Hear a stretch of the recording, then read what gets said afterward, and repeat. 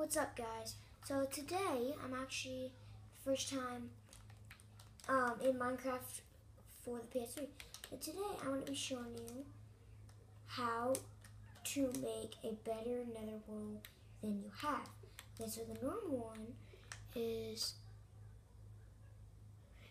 like this. Okay, I'll show you the normal one, and then I'll show you like the big ones. Okay, and this might not be the normal one. Okay, I think this is the normal one. I don't remember. Like I can't really remember sometimes. Okay, so now I'm gonna show you the one. So like if I go like as much as like let's say like that far.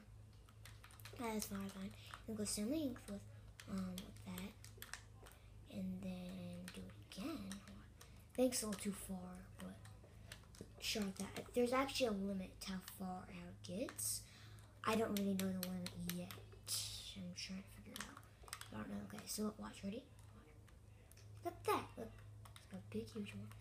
And now, I'm going to show you my favorite, which is the one that I'm going to keep after this. After this. So this one's my favorite. So, let's go like that big. Let's go like, that big. And then if I go like about like that tall up, make it a little bigger.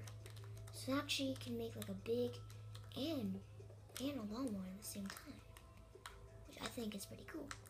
I think Notch has done a lot of cool stuff in Minecraft. Look at that! Look how big that is. I'm actually gonna keep that in my thing like that. So I think that it's really cool. But when you get to the Nether, it doesn't really show up. It's not big like it's supposed to be. So it's only big from the outside. It's only big in the overworld, not in the Nether. It's probably because it's another dimension. But I think that's pretty cool. So YouTube, goodbye.